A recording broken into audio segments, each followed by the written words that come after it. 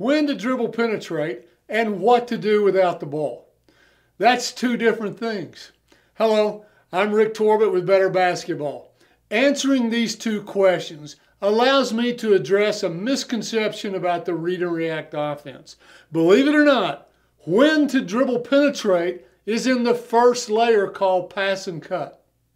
We pass and cut to score, of course, but we also pass and cut to create space to drive. This allows you to take a different tactic when it comes to driving. We let the offense create space and then teach our players to attack space by driving, not create space by driving. Let me say it again. Drive to attack space, not to create space. That's a different tactic than what most players have been taught. Let the offense create the space. Use your drive to attack that space. So, inside the first layer is a video that gives players visual clues for when they should drive. Here is one of the 4 clues that say, drive. You've got a good chance of making it to the rim.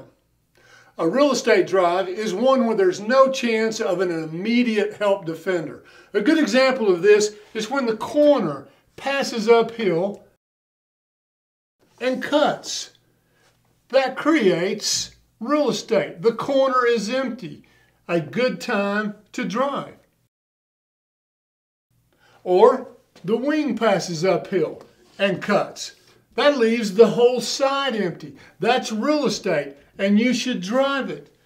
The space has been created for you. You don't have to create it with your dribble. You simply attack it with your dribble. Now, compare that to layer 4 of the read and react. It's titled Driving to the Goal, Teammate Reactions. This is for the 4 teammates that don't have the ball. See, layer 1 teaches you when to drive. If you drive and draw defense like this and you can't make it to the rim, layer 4 is your next action. The reaction rules of layer 4 moves players without the ball into the best passing windows. There are rules for perimeter players and post players and exceptions like the baseline drive. Here's one that will give you an open 3-point shot. If you are 1 spot away from the ball, like this player, and the ball drives away from you, the read and react rules will pull this player into this spot behind the ball. We call it the safety valve position.